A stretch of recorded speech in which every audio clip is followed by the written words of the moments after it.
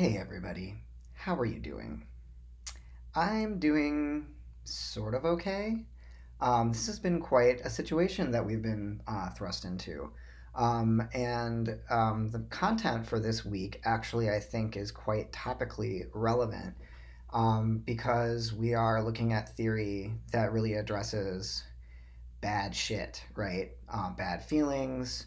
We're looking at a film for Thursday that's about these sort of more negative responses to the AIDS crisis, less activist, maybe, and more destructive responses. So we are kind of exactly in content that asks deep questions about responses to viral pandemic and government inaction. And here we are living through a very similar thing, right? So this lecture is going to be setting us up to watch The Living End as a group for Thursday. I'm going to go over some things about the love reading. Thank you so much, everyone, for continuing to post on the discussion entries. Those really are going to be our main way of communicating from now on. So please keep up with that. I am here. I'm drinking my coffee. I've got my Miss Major mug. Miss Major was a Stonewall veteran, trans one of color, and her famous line is, "I am still fucking here." So I'm still fucking here. I hope you're still where you are. Um, so I'm going to click into this video and give you some pointers about what's going on, and then we'll talk a bit about the content.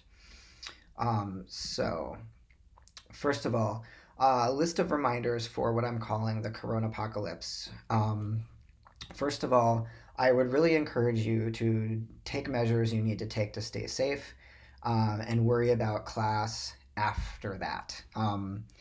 As you know, most of you who've emailed me, I've responded saying, deadlines are going to become rather flexible, especially on major projects that we're working on. The discussion boards, I would say people writing discussion entries, if you could do your best to maintain our 7 p.m. twice a week structure, that really will provide the backbone for everybody else. But otherwise, things are going to be a little bit more flexible as we move through all these transitions we're going through. Also, please just take care of your health. Take vitamins, go on walks, do some push ups, wash your hands, do all that stuff. Secondarily, I know a lot of you are worried about being able to talk to one another about your group reading and mapping projects, or just maybe to share resources or solidarity. We had quite a great intellectual community we were building in class. What I've done is I'm going to set up a Slack channel for our class. So I'm going to send you all an email invite to that workspace, and that will, if you join it and download the app, you can also work on Slack on your on a desktop. You will be able to join the workspace and then see everybody else and talk to everybody else in the class. So you can set up channels to just like share ideas, share resources, share memes, whatever we need to do to get through this period. So I will email that to you along with this announcement about this video lecture. 3, if you did not manage to grab Queer Graphic History on your way out the door off campus, it is indeed available on the GVSU Library's website as an ebook.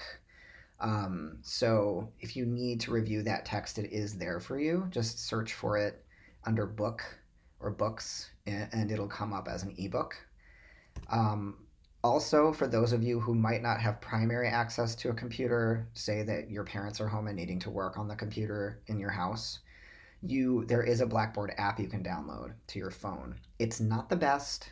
I wouldn't necessarily use it to submit files, but you could certainly type out discussion entries on it and check for updates and things like that. So consider that as an option.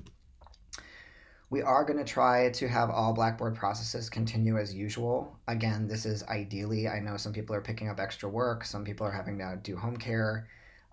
People are doing all kinds of different things that have disrupted their schedules. Just please, let's try to stay somewhat on schedule, especially with the discussion entries. And that's only 1/4 of the class per day. So hopefully that's manageable for people.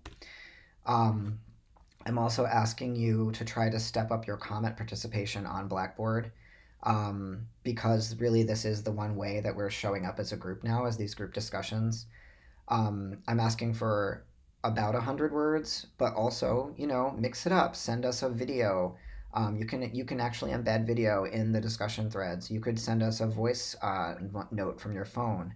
It would be nice to be able to see and hear each other a bit. So consider that as an option. I'll consider that on my end as well. Now, here's the tricky thing. We do have these reading and mapping theory projects. Your groups were set up a while ago, so ideally you've established contact with your teammates. But again, I know that working together remotely is difficult. I would highly suggest, if you haven't connected yet, use that Slack workspace that I'm going to invite you to find each other. I'm going to ask you to send me the file that you've produced, as well as then submit it on Blackboard for points.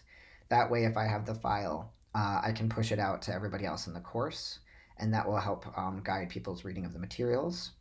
I understand some people might be a little behind on this, so please do check in with me as you can. And lastly, our final project, we didn't have, unfortunately, the kind of time and one-on-one contact to produce the kind of creative work I wanted to encourage for the final project. So I've transitioned that over to an open book essay exam. It will give you some creative options. I'll try to make it really open-ended. But I just think that's better for working remotely, where we can't really present work to each other in a traditional format. So those are the updates. One last thing. We have quite a few films in this last third of class. The Living End, which is our film for Thursday, as well as Bound, which is coming up, are both films that I would suggest not watching in front of family members who are sensitive.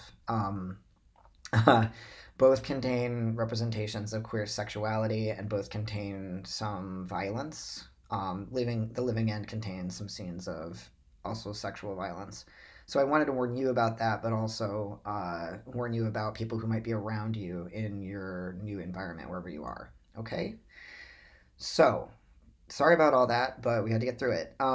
So, what are we talking about this class period? We are talking about the antisocial thesis. Now, we've been covering major turns in queer theory pretty much since the middle of the semester. And the antisocial thesis is a body of theory that we haven't quite touched on yet. We're following up on looking at Munoz's theory of disidentification, which was about blending identification and counter-identification. We could say that the antisocial thesis is leaning fully into counter-identification. It is a different mode of queer engagement with the social. I'm going to talk a little bit about the basic ideas here, and then unpack love a little bit, and then present some questions for you to think about while viewing the film. So, what is it, the antisocial thesis?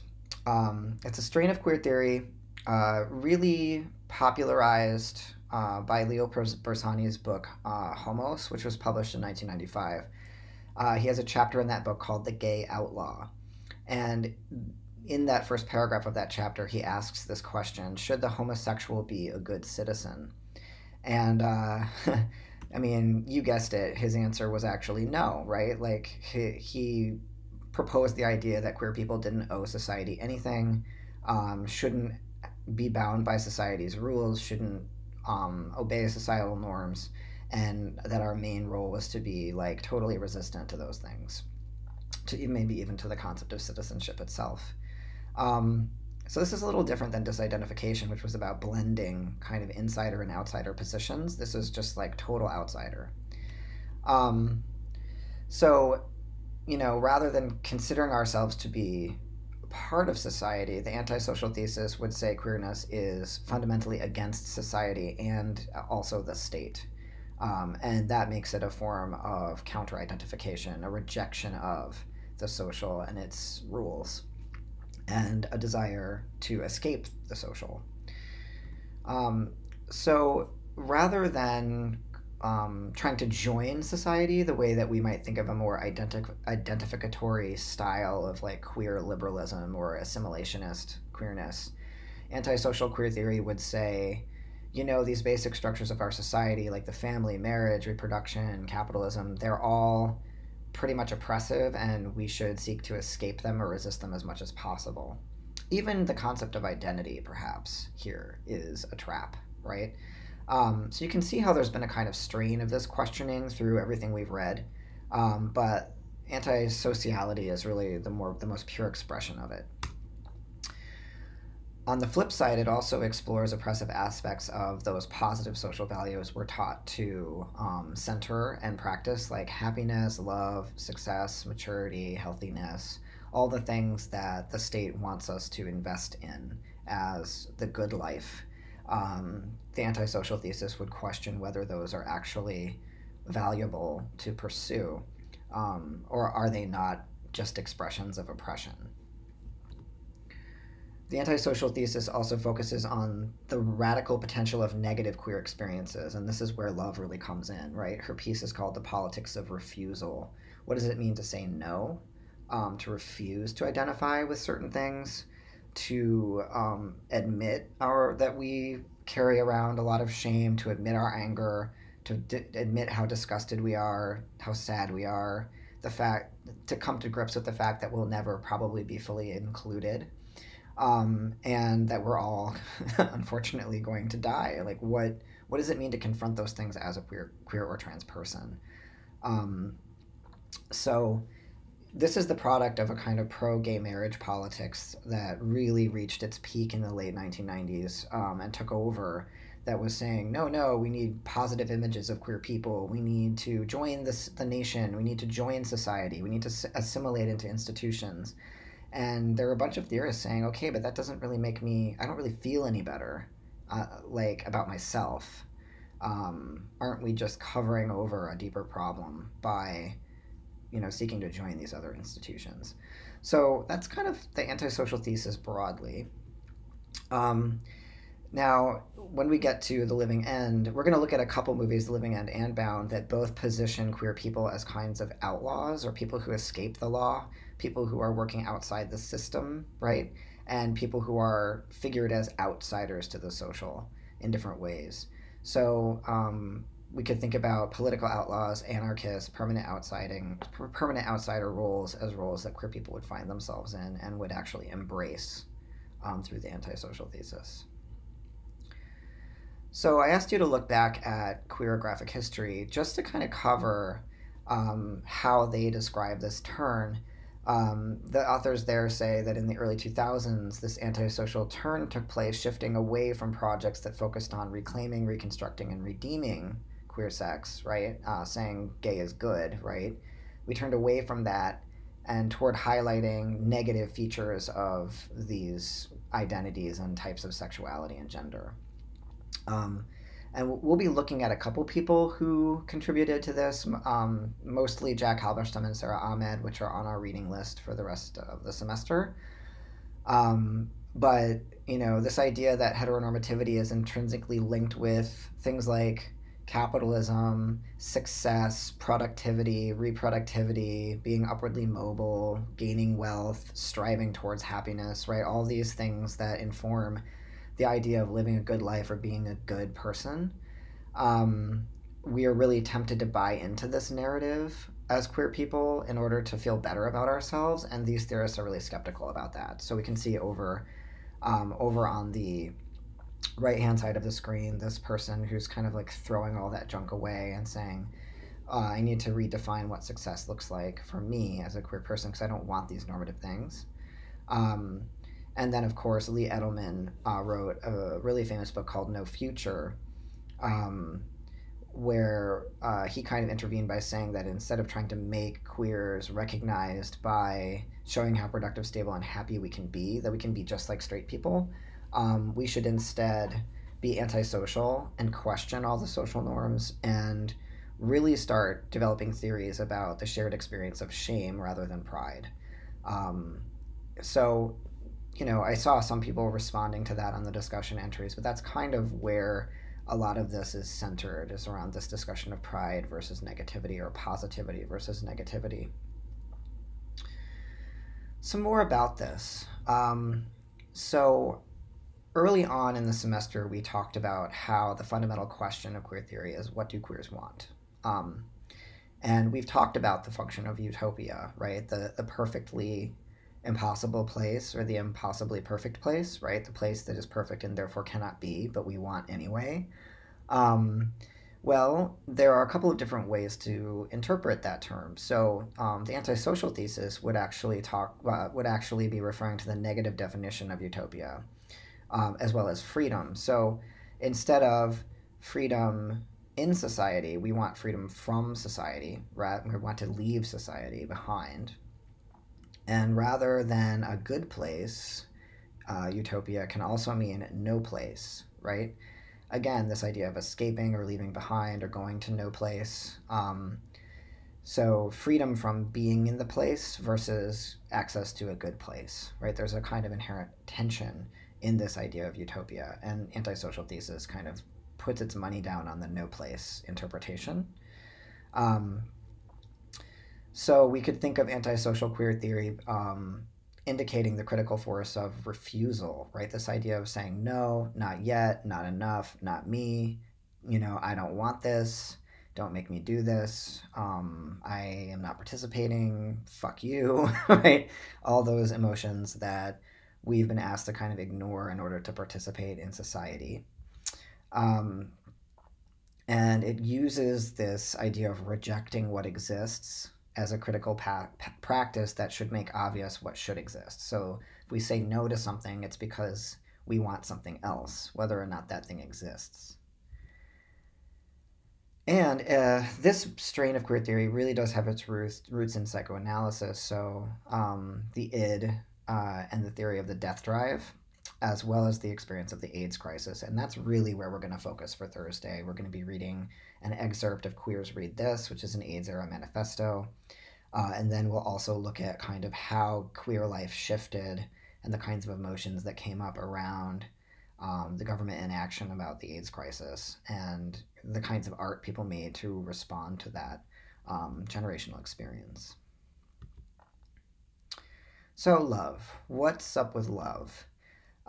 First of all, she is the Arlie Brownlee Term Associate Professor of English at the University of Pennsylvania. And this piece we read is the conclusion to her book Feeling Backward, Loss and the Politics of Gay History. So it's the very end of the book, which I thought was appropriate for this idea of backwardness. And in that book, Love asks what use we might make of backward queer feelings and actions that refuse to invest in the future, or to participate in progress narratives. So what do we do with kind of like problematic queer people who just aren't future oriented? She looks at a number of writers who have queer figures in their work who just kind of refuse to get on board with things and just are these kinds of like dead ends. And also people who refused when this idea of gay and lesbian identity started to be created in the early 20th century. A lot of people actually didn't like it and wanted to continue being labeled other things like invert, and didn't want to be called gay, even though gay was supposed to be a more positive term. So what is it about people refusing to become future oriented and want to keep looking backward at the past or at older forms of being that don't feel as, I don't know, neoliberal or success oriented? So in the piece, Love attempts to imagine a politics that refuses to engage in things like nationalism, the reproductive imperative, meaning like have kids, right? Naive forms of optimism, or in the empty promises of redemption from trauma, right? Like we could come out and get over our trauma and become healthy queer people.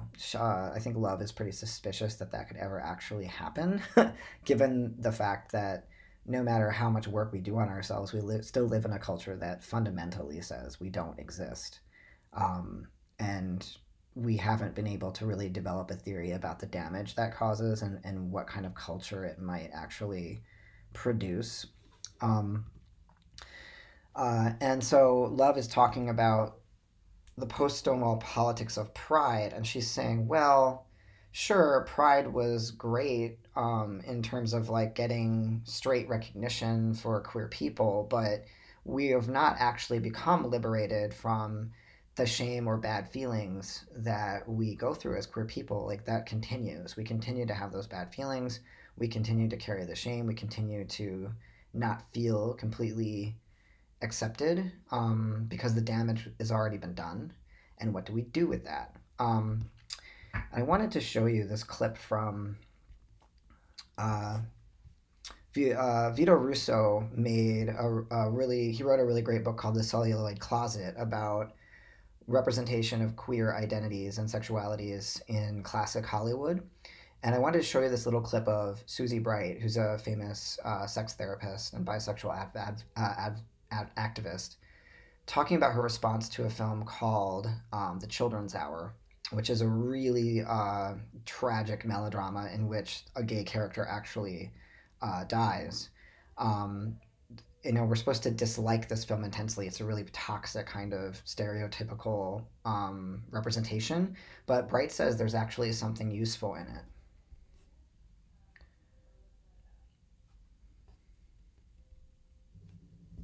Back in Hollywood, the production code had gradually been whittled away. Movie makers, fed up with restrictions, set out to smash the last taboo.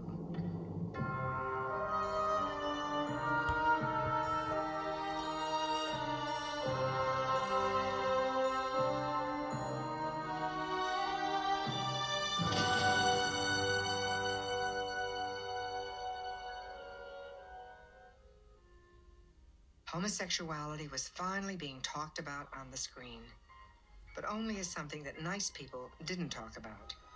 And we've seen things too. What thing? Bad things. I can't tell you. Mary, you're annoying me very much. If you have anything to say, say it. I mean, I can't say it out loud. I've got to whisper it. Why must you whisper it? I don't know. I've just got to. At the time that we made the picture, there were not real discussions about homosexuality. It was about a child's accusations. It could have been about anything. Stop the car, John.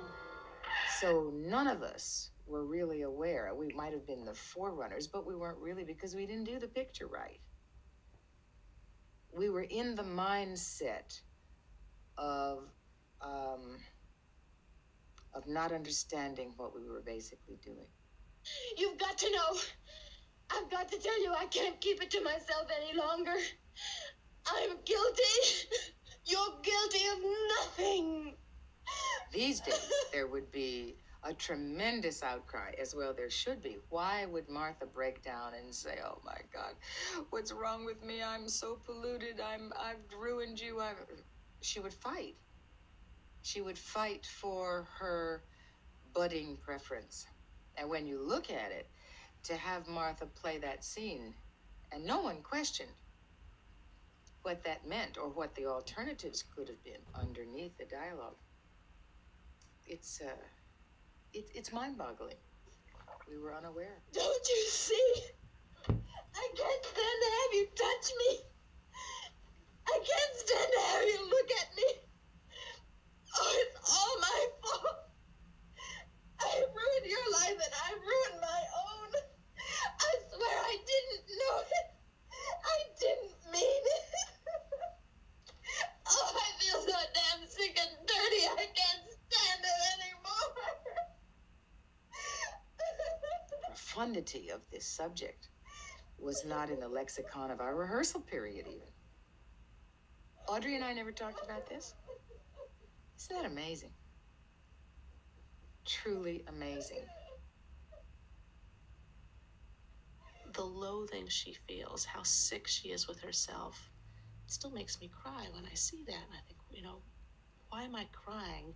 Why does this still get to me? This is just an old, silly movie, and people don't feel this way anymore. But I don't think that's true. I think people do feel that way today still.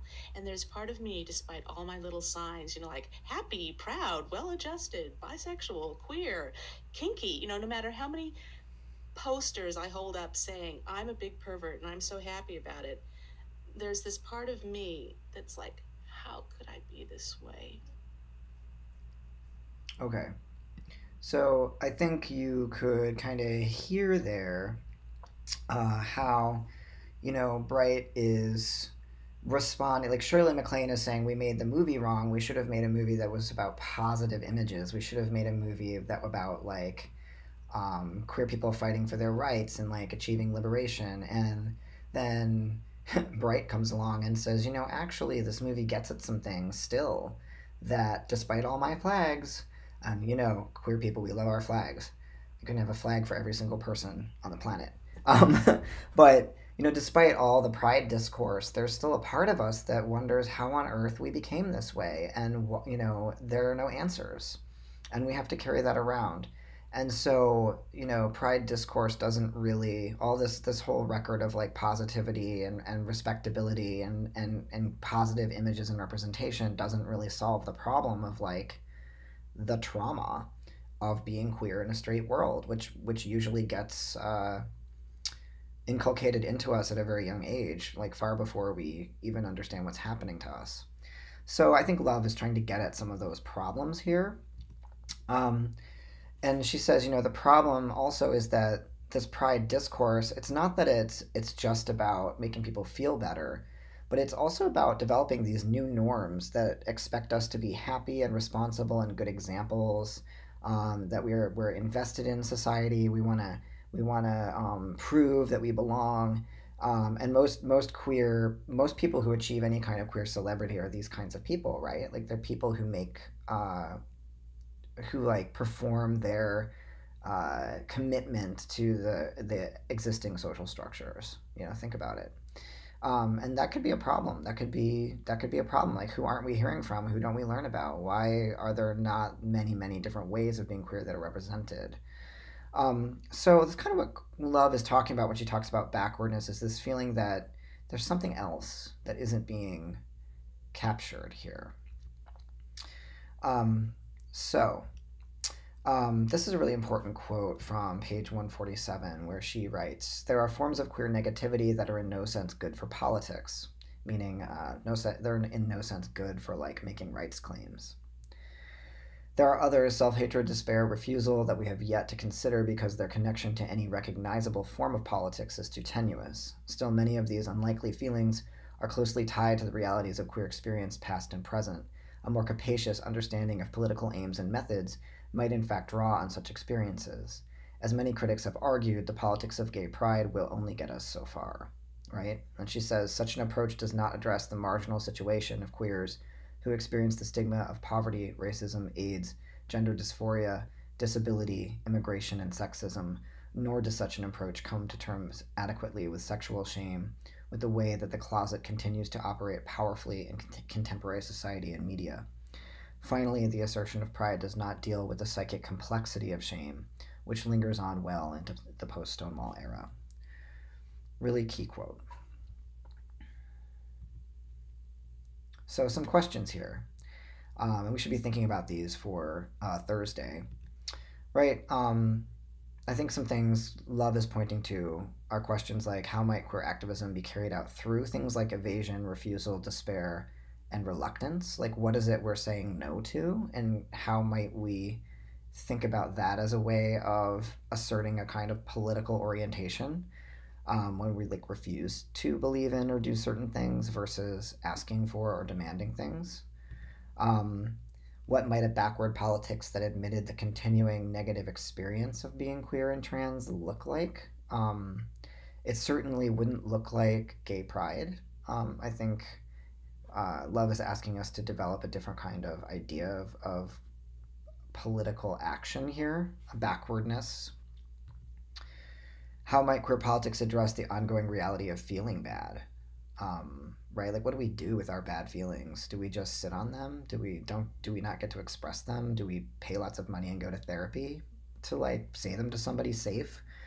What do we do with that stuff? And where does it go?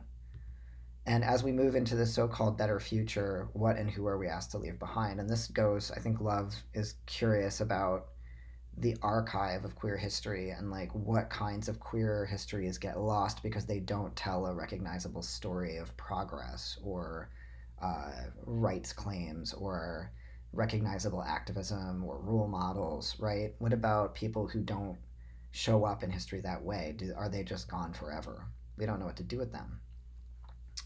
So there are some broad questions. Now, for next class, we are indeed watching this movie, The Living End, an irresponsible movie by Greg Araki. He's a Chinese-American film director who's made a lot of movies. But this is his one movie about the AIDS crisis. And so I have a few things for you to think about before you watch. And you're going to be taking a look at Queers Read This also, which is just a little 7-pager along with this film. So the first thing is, for this film, I would definitely begin with the podcast I posted. It's only about, I think, 13 minutes.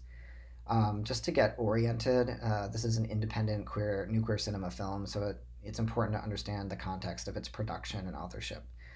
Um, and there aren't any spoilers necessarily in there. So listen to that. And then I'd like you to take some notes while watching on a few things.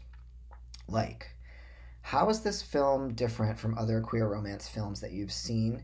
And if you've seen any films from the 1990s, particularly, you might be able to draw comparisons here. You can imagine kind of why this film doesn't get watched in the same way that, say, But I'm a Cheerleader gets watched, or The Incredibly True Story of Two Girls in Love gets watched, right? There are queer kind of like nostalgia cultures of reception for those films, but not for this one. So why? How is this a film that gets lost just in the same way that Love is worried about people getting lost from history?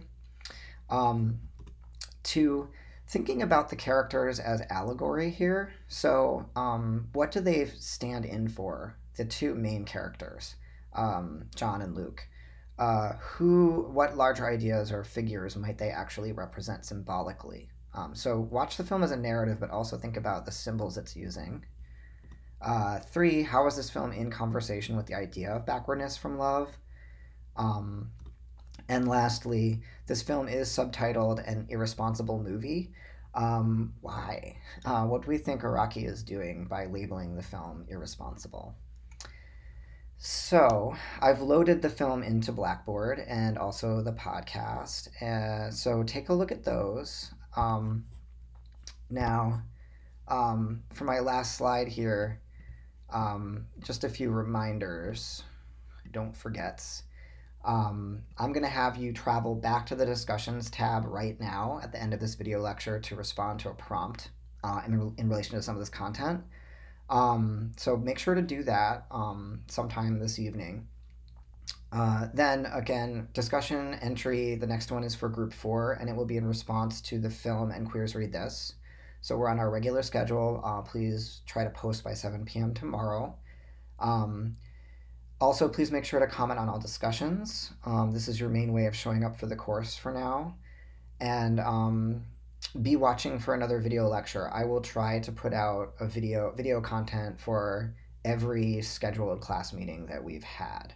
I'm optimistic that I'll be able to do that. We'll see what happens with my technology. But yeah, travel over to discussions to give me a few thoughts about this content. And I will see you through a screen soon. Okay, bye.